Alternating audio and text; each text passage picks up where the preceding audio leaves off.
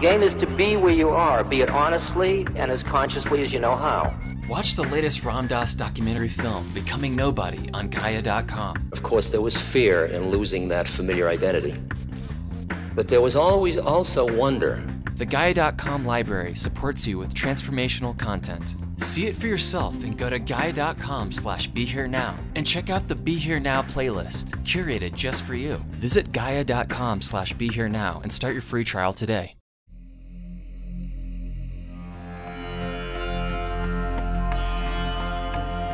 Welcome to the Metta Hour with Sharon Salzberg, where Buddhist wisdom meets everyday life. This podcast is brought to you by the Be Here Now Network and features interviews with the top leaders, teachers, and thinkers of the mindfulness movement and beyond. For more information, visit BeHereNowNetwork.com/Sharon.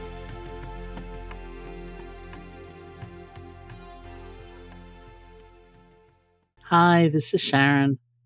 And what we're doing for this particular broadcast is we're rebroadcasting a podcast that I had the chance to record in December of 2018 with Ruth King, who had just had a book come out called Mindful of Race. And I would highly recommend that you consider her book if you don't already have it, because I think it may be a really good resource for you. I have a book coming out September 1st, and that was postponed from June 2nd. And what that delay has brought me to is a nearly constant reflection on what's still true in this time of upheaval and displacement and rage and fear and anguish and so many things. You know, I've been really doing a very deep inquiry, like what's still true for me fundamentally, like what gives me a sense of guidance or what can I lean on in moving forward? And it came to me so strongly that the things Ruth said, which were so brilliant and important then, or maybe even more important now, are something that we all can actually rely on. So we decided to just offer you this again.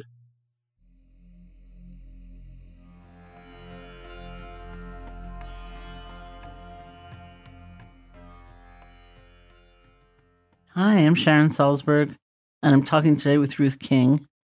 Ruth is an international teacher in the Insight meditation tradition and an emotional wisdom author and life coach. Ruth's work blends mindfulness principles and meditation with an exploration of our racial conditioning, its impact, and our potential. She is the author of several publications, including Healing Rage, Women Making Inner Peace Possible, and her most recent release, Mindful of Race, Transforming Racism from the Inside Out. Welcome, Ruth. Thank you so much, Sharon. It's lovely. It's great to at least speak to you. We're trying to figure out before we began recording how long it's been since we've actually seen each other. It's been a while. It's been a while, I think, yes. Mm-hmm. So I'm wondering if you could start with a little bit of what first brought you to the path of meditation and then when you first started teaching. Yeah.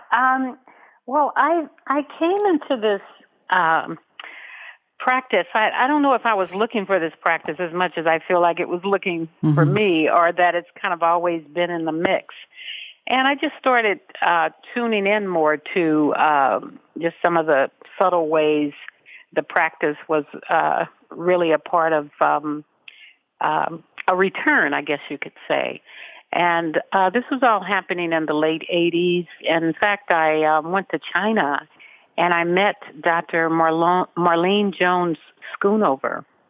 We were both staring at this, 5-story golden Buddha somewhere in China at the Women's World Conference.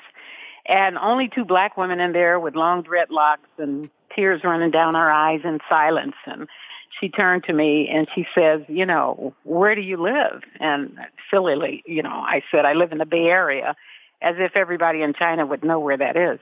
But anyway, we found out we were in the same area, and that she invited me to come to Spirit Rock.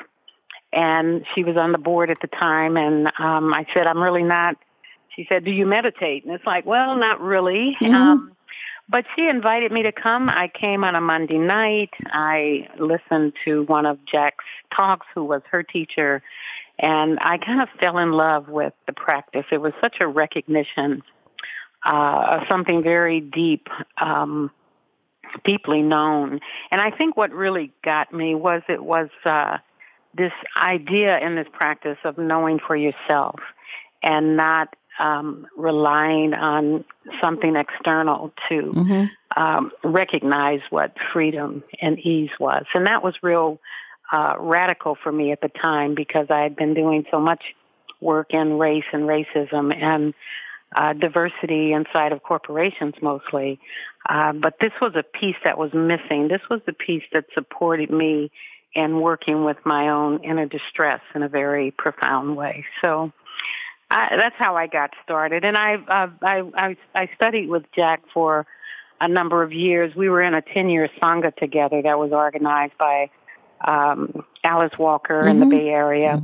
And so we met monthly as a wisdom circle for 10 years. And then it was from there that he invited me to teach. And I've been teaching ever since. So that's been since, I think it was around 2005, 2006, I started teaching. And in this period of time, I also tasted into some of the Tibetan practices. I worked with a Tibetan teacher for about 6 years in the Dzogchen tradition, and also just felt a real resonance in the Mahayana tradition and did a bit of study there with Pema Chodron. But I mostly feel like the insight tradition, especially the Four Foundations, which is such a beautiful mechanism for kind of decolonizing or deconstructing the mind and kind of staying in the heart body, was just really a very potent medicine, I think, for the work that I do, what matters for me in the world in a socially engaged way. And being able to do that with a sense of stability, equanimity, inner ease, so that I'm aware of the impact my actions are happening more systemically. So that's kind of how I stepped into this, and some of the ways it really feeds me and supports me serving more wisely. So by Four Foundations, we should just say you mean the Four Foundations of mindfulness, the four arenas of exploration or discovery. Yeah, and just kind of deconstructing and working with just how you think and how you navigate things. Yeah. So do you still work with corporations and diversity and inclusion? Well, I'm working less with corporations. Well, actually, I'm starting to see more invitations there. But for the last several years, I've been working mostly with sanghas, leadership bodies that are looking at how to recognize the leadership role in inclusion and working with issues of power and inclusion and equity inside of sanghas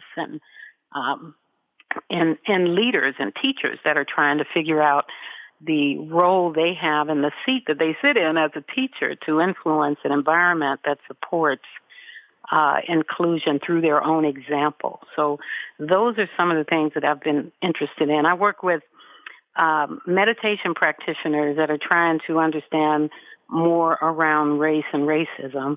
I work with activists who are trying to understand and incorporate more mindfulness practices into their activism.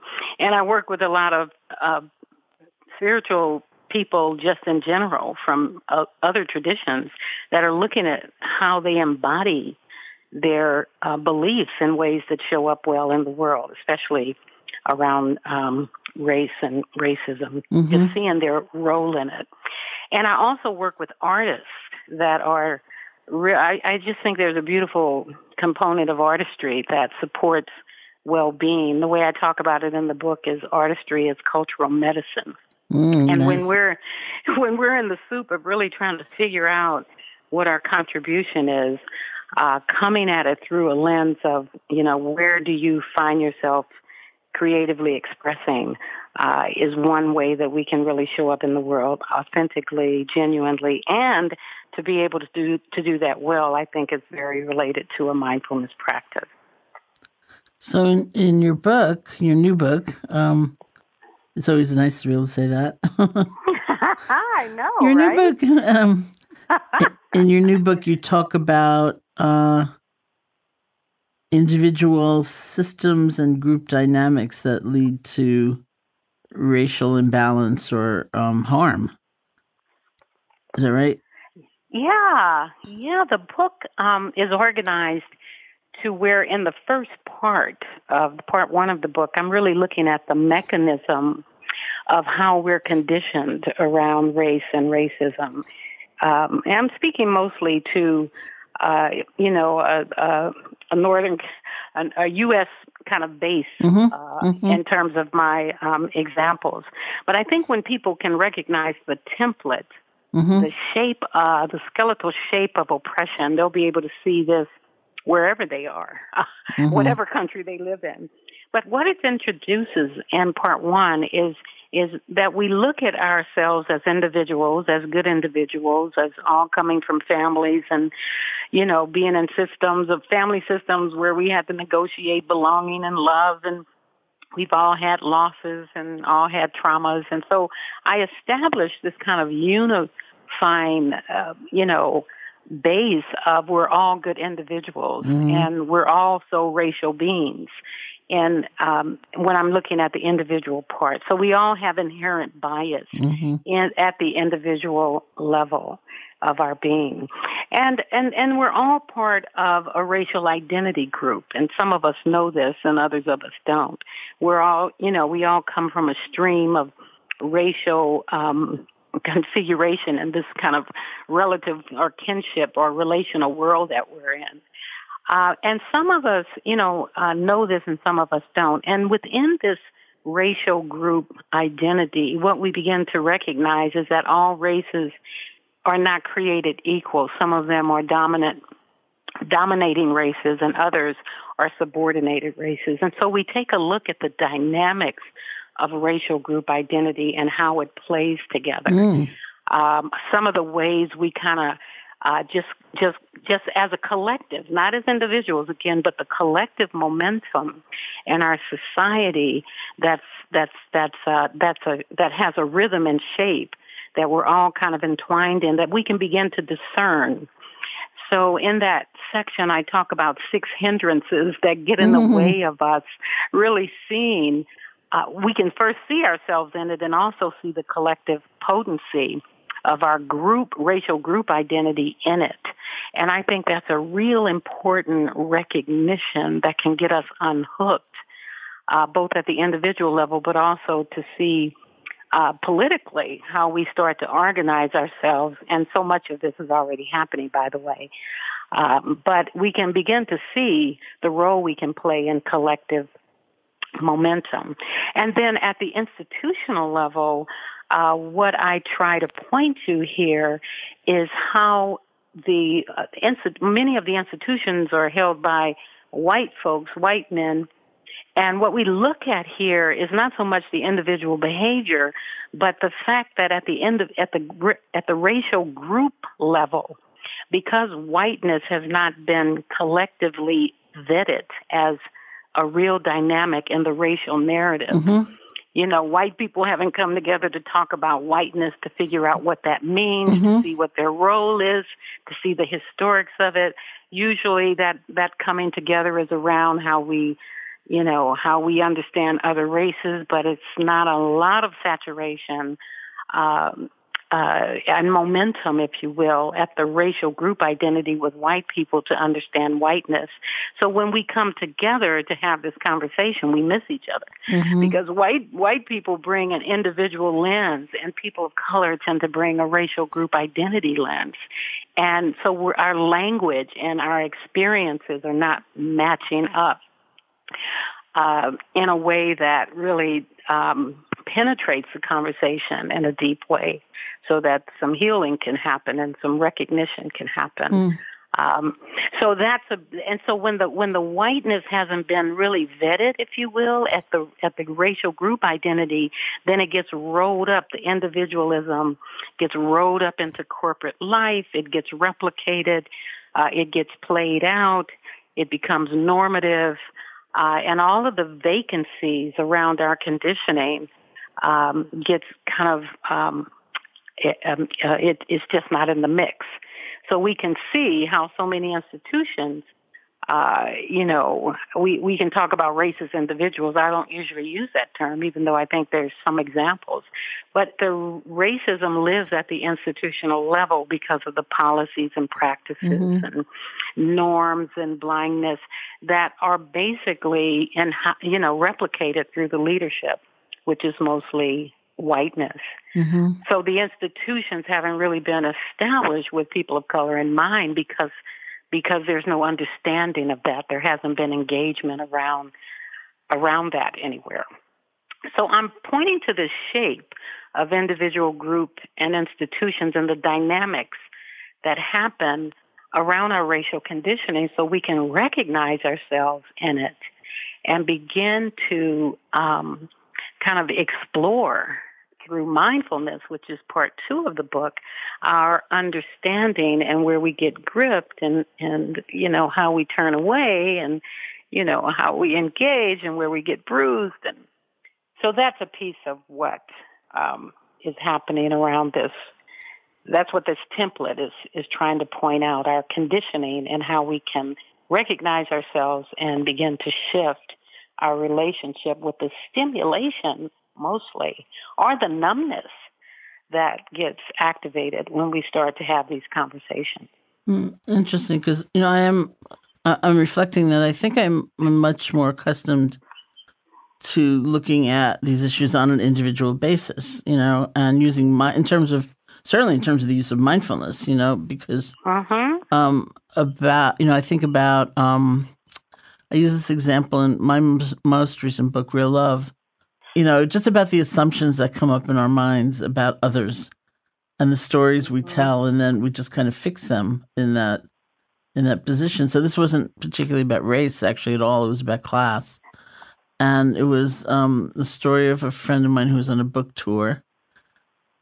And he was in the Midwest somewhere and gave a lecture. And in the course of the lecture, he mentioned that when he'd been a young man, the writings of Marcel Proust have been very important to him, especially remembrances of things past. So he gave the lecture, and then he was at some restaurant having dinner, and this group of people approached him at the restaurant, and this one woman came forth, and he looked at her, and he had the thought, she looks like poorly educated. She's probably not really very smart. And then she said, I was at your lecture, so his heart sank, like, what's she going to say? And then she said, I really liked your talk, but I just want to say that I get so much more out of reading Proust in the original French. And he was like, oh, okay, like, I guess I got that one all wrong, so, and, both between looking at my own mind and helping people look at theirs, that's kind of the use of mindfulness I'm more accustomed to. Yeah. What are the assumptions? What are the stories? What are your projections in this moment? Can you catch them? And so I'm trying to understand what it means in terms of a system, what it means in terms of an institution. Well,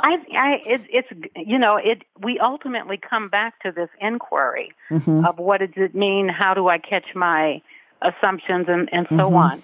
But what enriches that process is, one, when we're dropping it into as a contemplation and really looking at how we're moved by this inquiry as opposed, to, what our feeling tone is about it, where we get stuck and hooked. But even more enriching, I think, is when we are engaging this out loud with other people that are in our same race.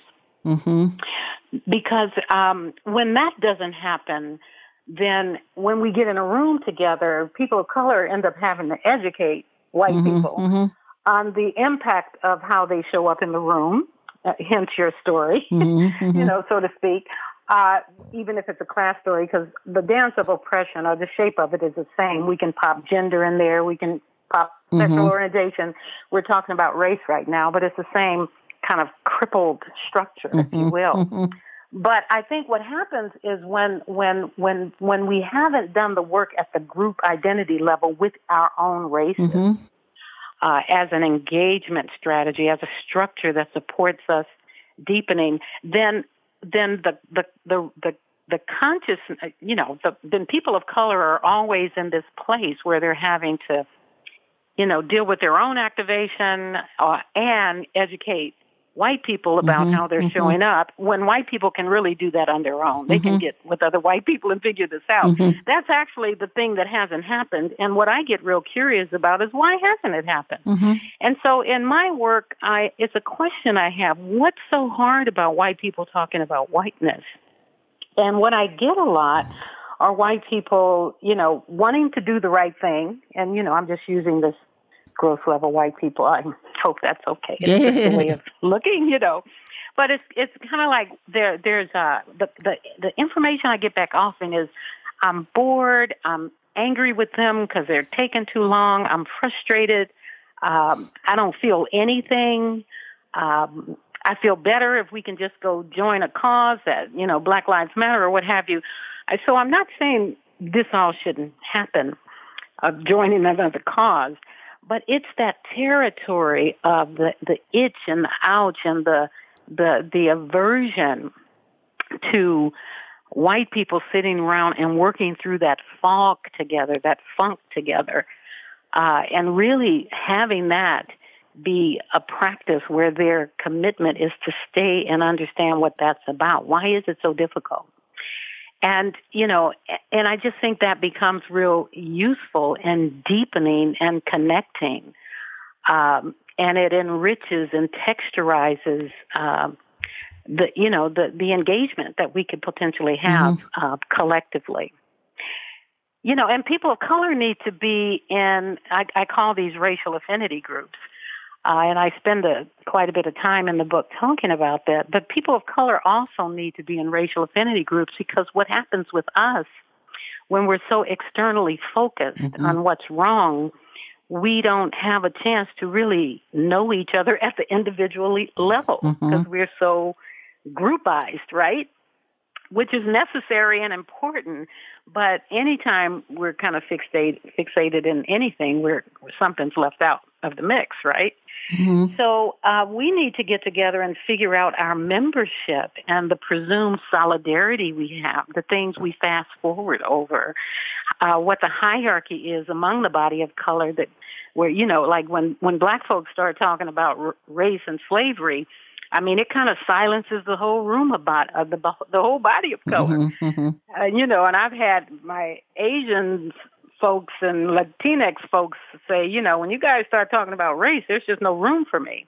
Or no, And so we have to look at how we have created a sense of dominance and subordination among the body of color, and work with that internalized oppression. And, just kind of open up the lens to see what we have in common and to share, not just know it in our heads, but to really feel into a knowing of what this body of color represents, so that we're not out thinking we represent people of color, that general term, when we haven't really felt into that or know what that's about. Or somebody's out there representing me without my consent, okay? This happens a lot in the body of color. There's some voice somewhere that represents all of the people of color, and that's a whole dynamic in itself. But this is some of the work that I think is yet to be done, and it has to do with us really examining our conditioning at the collective level with each other, as opposed to it being an individual siloed practice. And I think we light each other up and help each other deepen our intimacy with life. Our care has more texture and meaning when we are engaging with it, as opposed to hiding from that. And I think our practice of mindfulness was made for this. It was made for this kind of suffering.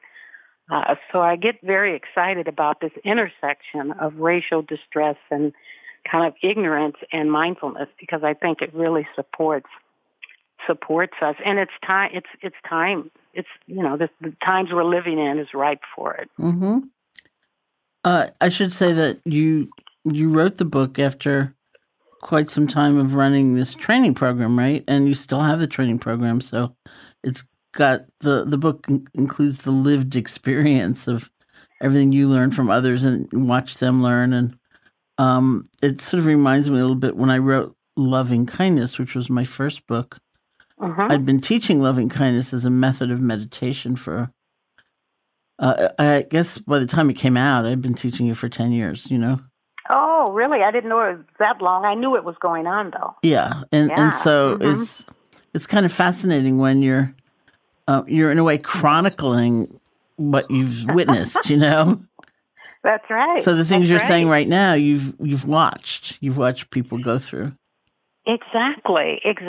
I mean, it was my practice to kind of be attending and really seeing the shape of all of this and the stories that people were telling and what we had in common, and all of the ways the heart is really at the root of a lot of this. There's a lot of caring that we get all clumsy around, because it gets kind of clouded with fear and self-interest. But I think fundamentally fear, and none of us want to feel bad about anything, understandably.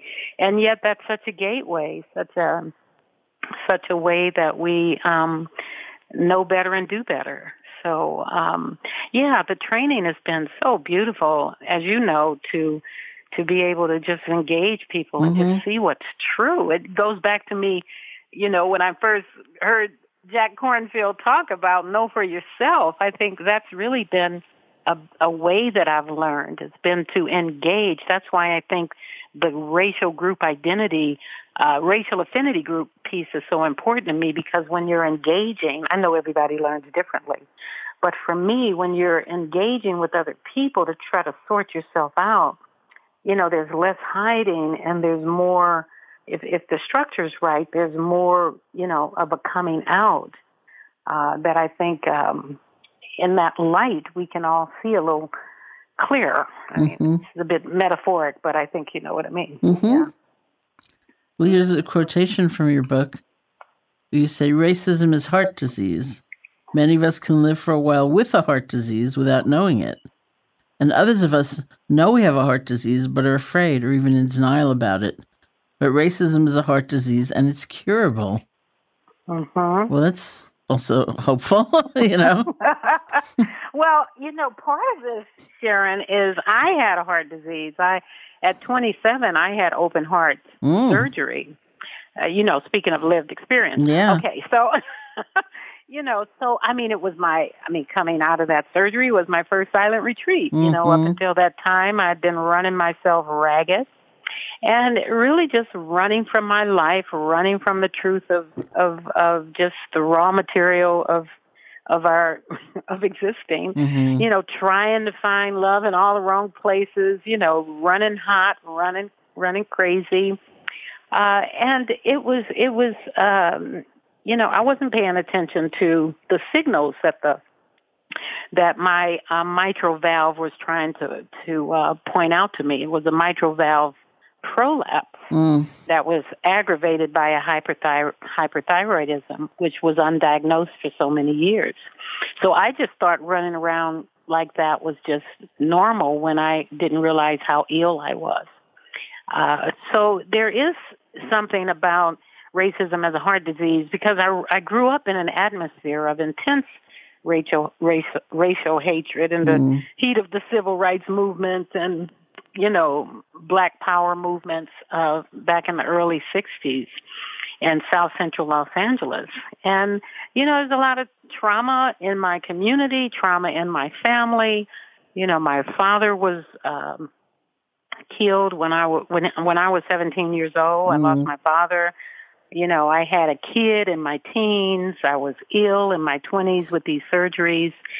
So there's been all these ways that my heart has been shut down, shrink wrapped, ziplocked, relationships that, just didn't have a chance because there was so much need that I needed external to myself to kind of feel like there was a sense of comfort. And the idea of me being able to figure that out on my own just felt so far removed. So it's been a journey, and I think the heart has been integral to it. And I think the heart is very involved around racial issues and racial distress. I think our hearts are broken a lot. I mean, we all have different reactions to what we see in the world, different forms of protection. And when we start to thaw out, we start to feel in more to the heart. And that is, to me, what's curative. In this practice, I feel, of mindfulness, it supports a certain softening and kind of a turning in and dropping in so that we can open wider to our lives and our interconnections in this life and how we impact each other.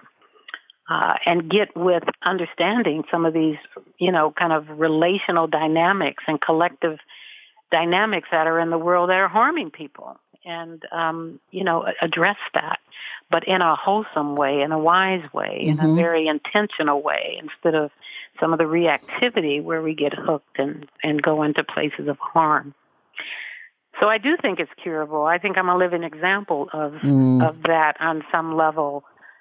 It is so nice to be able to look back on my life and see the changes, especially since I've been in this practice. I mean, that gives me more hope than anything. Quite honestly.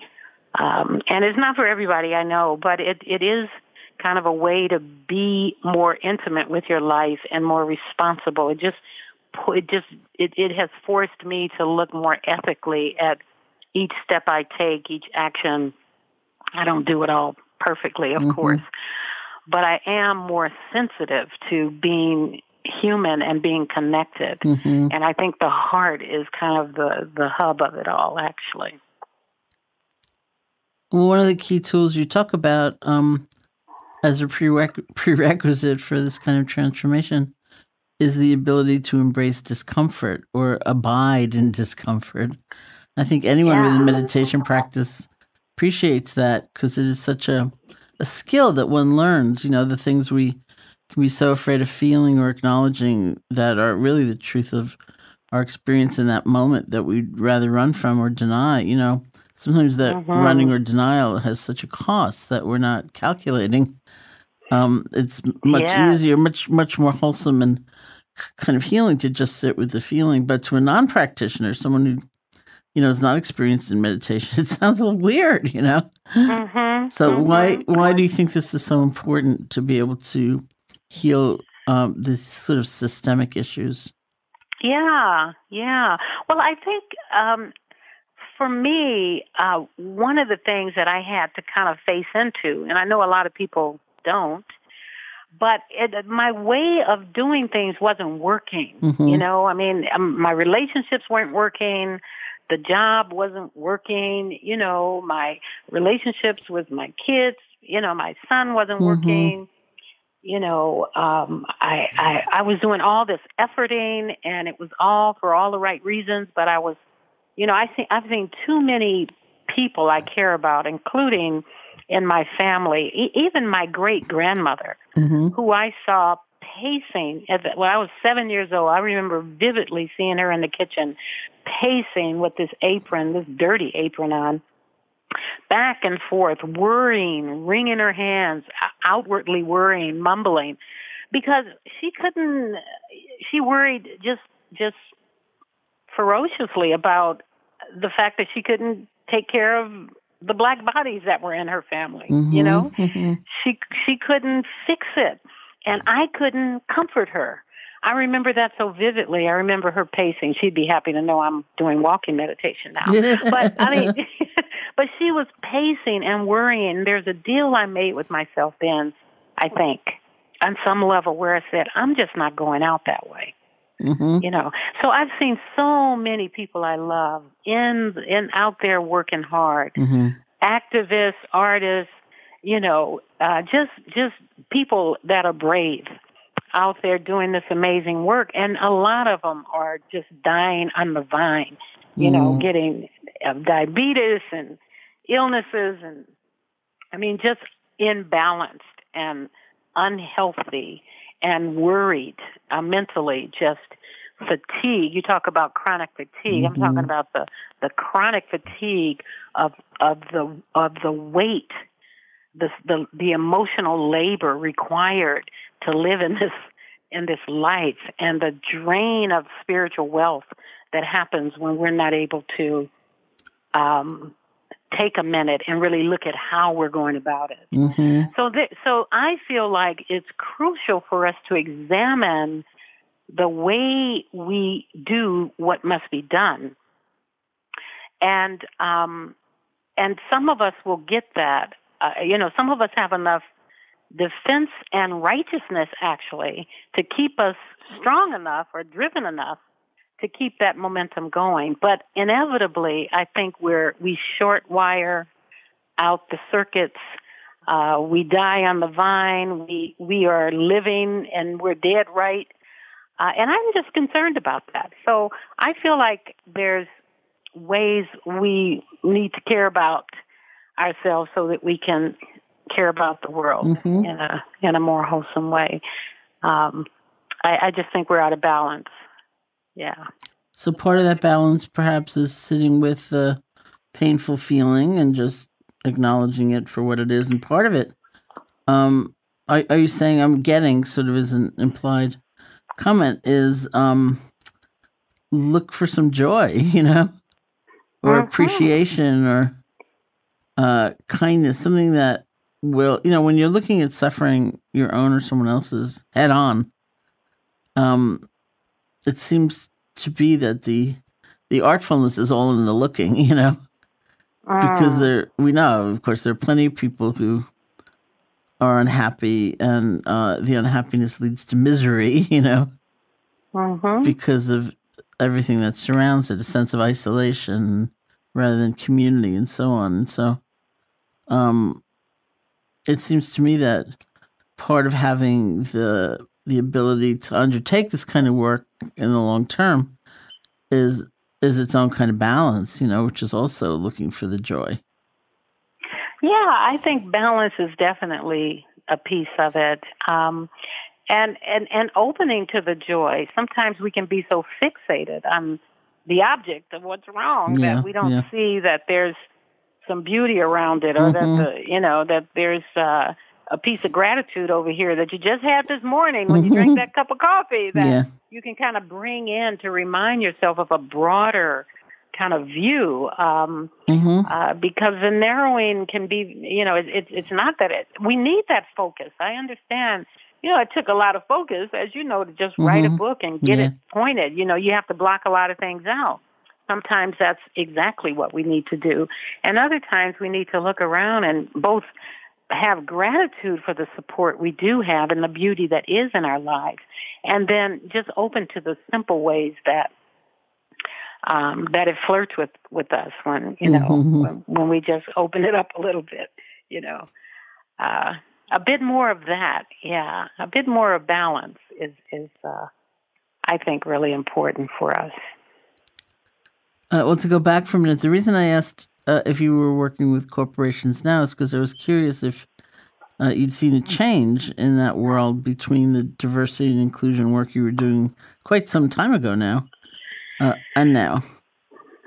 Well, my partner, my wife, is still in that work. And in fact, it was part of her model that I ended up, kind of living and breathing and through the course of our relationship, this individual, group, and institution, and dominant and subordinate racial group identities is part of the work that she still continues to do in corporate America. I'm not in it so much.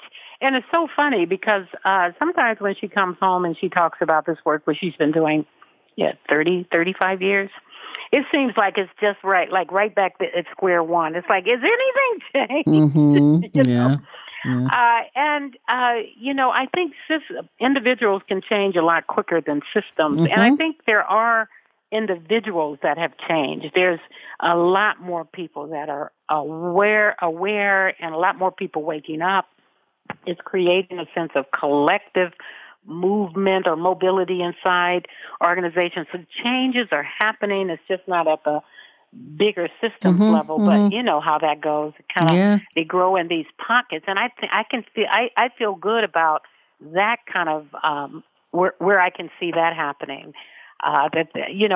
Years ago, an astrologer told me about the star that's in the sky that's called Chiron. And she said that for thousands of years it was there, but we couldn't see it as a people because there needed to be a collective consciousness before it could be revealed.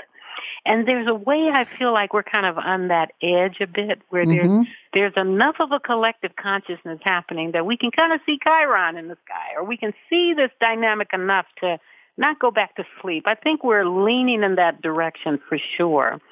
And inside corporations, I think that's happening. It depends on the corporations. I think it's happening more in nonprofits than it is in corporations that are still reliant on capitalism, which feeds a certain dominant subordination. I mean, it's just hard not to see that if that's the aim.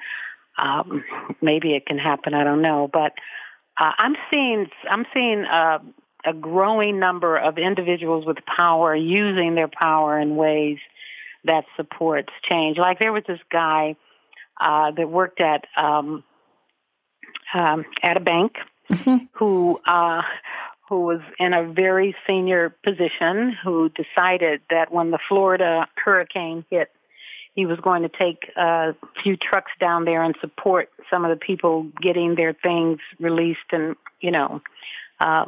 out of cleaning out their houses and everything. And while he was there, I write about this story in the book. While he was there, the senior legal people called him and said, you're out of you're out of your jurisdiction. You need to return. This is not appropriate behavior for your leadership. And he tells them something like, well, if you want to come down here and look at what I'm looking at and tell me we can't do this, then I'll be willing to hear that I can't be here. Until then, I'll see you in a couple of weeks. It was that kind of choice that he made. And then he never heard another thing from it or about it. So people, I'm hearing lots of stories about people taking these kind of risks with the power that they do have and nudging the system enough to where, it's the norm, but maybe we're not going to have that norm so much anymore, So there's some of that, that I'm seeing. We need more brave people willing to step outside of their comfort and their membership, especially with white people. First of all, there's a denied racial group identity. There's a denial of whiteness. But then there's an investment in it because of the risk you're willing to take or not take to be in it or not. So I think there can be, that's when you know you're part of a racial group, a denied racial group identity, when you know if you do X, Y, Z, you're going to be a target, or you might be kicked out, or you might be, not so favored. So all of that dynamic is going on in the context of the good individual without seeing that as part of a racial group norm. So I talk about this a lot, and I know lots of people do, and I would hope that it's having some impact. And so, if a lot of your work these days is with sanghas or communities of meditators or structures around that, right? Yeah. And then people certainly seem, by and large, not always, but I think quite often come into those systems, into those groups because of the yearning for individual transformation. So you're inviting them to expand beyond that and translate that into transformation of the larger group. Yeah, it's an invitation for people with individual power to use that privilege in a way that shifts a collective momentum. where they can. It's a way that the privilege can be used to in more wholesome ways, or in ways that support well-being and non-harming. Mm-hmm. Yeah. And if I could just ask you about one phrase in the book, for now, you use the phrase generational constellation of racial rage, because when I first met you, you were known as the author of Healing Rage. Mm-hmm. Women Mm-hmm. Making Inner Peace Possible. And I think for our time, it would be great, just as we finish our conversation before you lead us sitting, which would be wonderful, to talk a little bit about that and what that means, and women facing their rage and making inner peace possible. Yeah. Well, rage, again, this Healing Rage was a training that I did for several years Mm-hmm. before I wrote the book. And one of the reasons I wrote the book is because I grew up with a lot of rage that I had to keep under wraps until I was grown. And then I, was pretty blatant with it, and even found a way to have a job where I can be legitimately angry and be well paid for it. I mean, this is how smart rage is. But I found that many women weren't so much blatantly angry as much as they were depressed or distracted with different addictions, or playing it small, or being devotional to people with a silent resentment, or being highly controlling. So in this book, I talk about these 6 disguises of rage that high-functioning women tend to wear, and how we got conditioned around being good girls or keeping ourselves small. And so I created an environment where we could lose our minds for a little while, so that we can then rest in the space that got created from the release. So this training was more around let's have the cathartic around race, but then let's rest in the space and reclaim the space that gets created from that release, so that we can touch into a deeper truth and remember what we've forgotten about who we are and how we really want to be, and also to recognize how we've been harming ourselves, and how it's really not working. So this work is rooted in a sense of generational unresolved, because what gets passed along to us energetically is what's unfinished with our parents and ancestors. So if we were raised in an environment where we didn't have a voice, or we saw these dynamics happening and they weren't finished or cleaned up, then we're kind of left with how we elevate that with our generation, with our work, with our service. And so this training, which gave birth to this book, is really about how we make inner peace possible, in the sense of not making rage wrong, but really befriending it and attending to it, and nurturing ourselves in ways that we were never nurtured. So it's got a psychological base to it. It also has a meditative base to it. And but it's about befriending and returning and cleaning up the karmic inheritance, or the generational rage inheritance is how I refer to it. Taking that to another level instead of it recycling and kind of repeating itself. It really sounds like a book for our time, which I guess is the mark of a really good book, is that it's not time limited, It's not dependent on current events. Yeah. It does seem timeless. Both rage and race seem timeless these days, right? Yeah. They certainly do. So thank you so much. Before we finish up, I was wondering if you would lead us in a brief meditation. Yes. I'd love to offer something very simple, something that I think is foundational for us as we walk in the world, which is just a sense of being still, tapping into a sense of stillness in the body and movement with the breath. So we just want to settle. We want to turn inward here with whatever we're doing. Just kind of drop in, drop down, and kind of open our heart and just kind of soften into the space that's holding us here.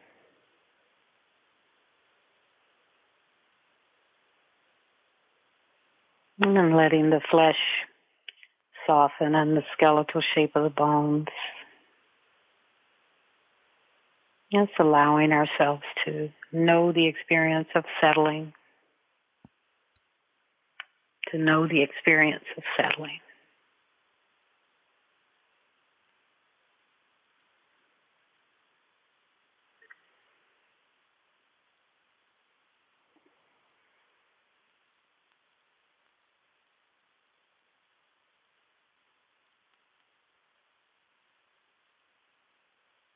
We might even want to place our hands on our chest and heart just to have a sense of contact, a bit of comfort. And as we pause here and just settle into a sense of ease and stillness without effort.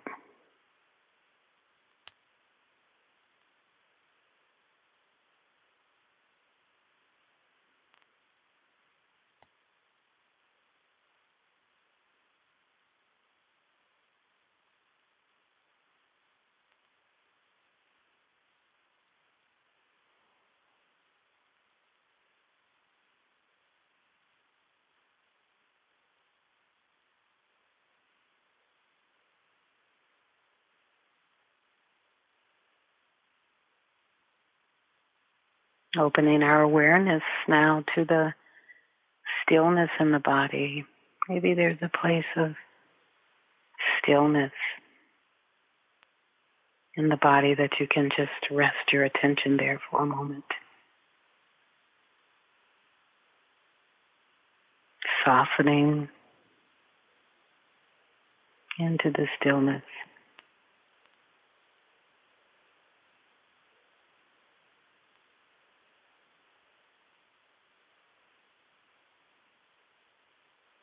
Maybe it's in the volume of the legs or in the hands.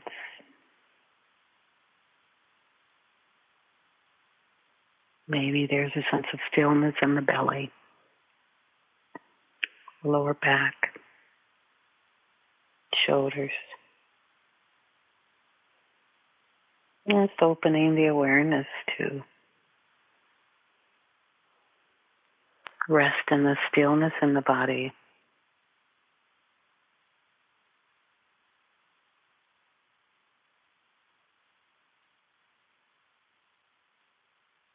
Allowing a sense of settling and ease to be known.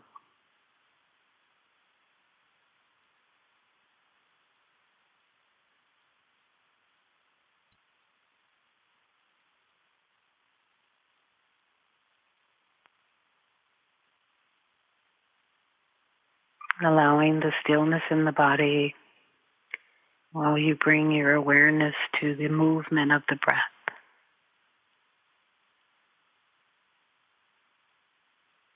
The sensation of the rise of the breath and the fall of the breath. Really taking your time to experience the movement of the breath and the stillness of the body.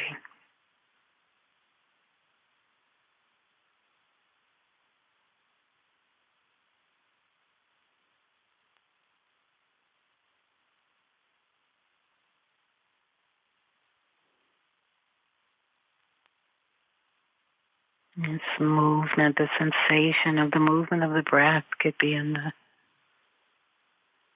the abdomen, in the chest, maybe at the tip of the toes, or the tip of the nose.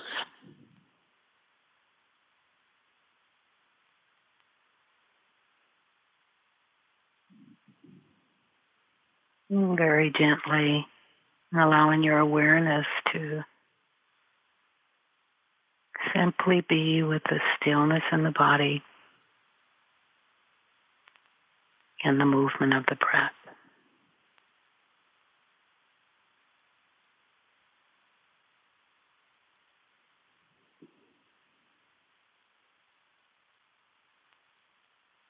Giving the stillness of the body and the movement of the breath our priority.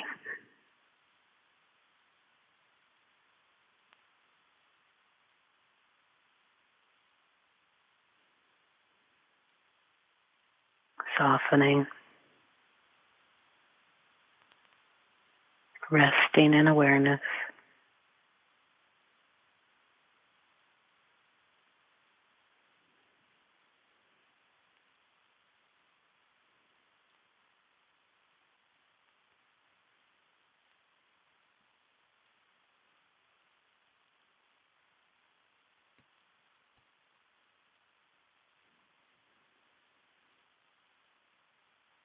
You can allow a little joy to join you.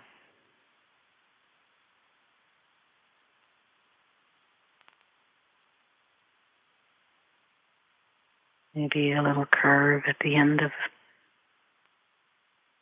the lips. Feeling that on the inside.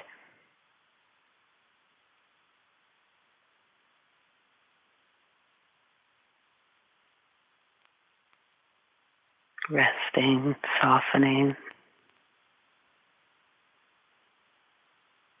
open to the stillness in the body and the movement of the breath.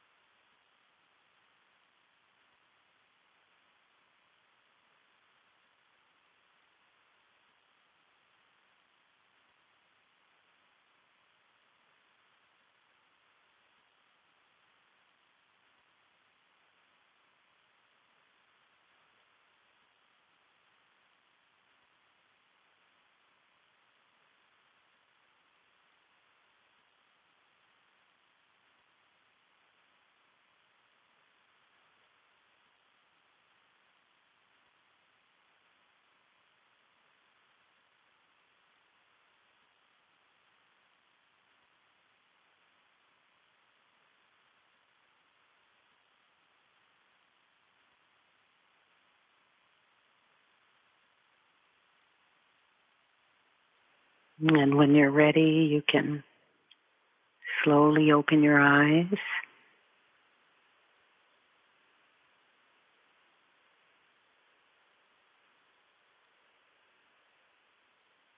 In appreciation and gratitude.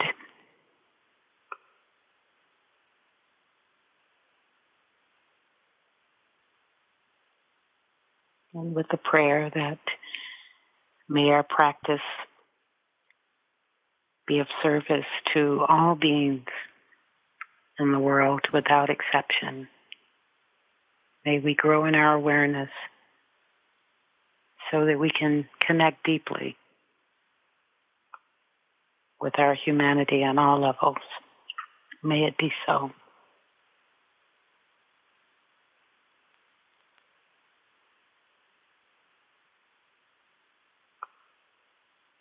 Well, thank you so much. That's a great thing to listen to again and again. And thank you so much for joining me today. Oh, it's been so lovely, Sharon. Thank you for the invitation, for the opportunity. I'm so glad it worked. This is so great. Yeah, me too. And for our listeners, to learn more about Ruth King's work, visit www.ruthking.net, where she has lots of great resources and recordings. And if you'd like to dive deeper into the topics we discussed today, I would actually highly recommend both her books, Healing Rage, and now the most recent one, Mindful of Race, which you can purchase in paperback and ebook formats wherever books are sold. So thank you. Hey folks, thanks for listening. To learn more about Sharon and her ongoing teaching schedule, as well as online courses and a free guided meditation, check out her website at SharonSalzberg.com.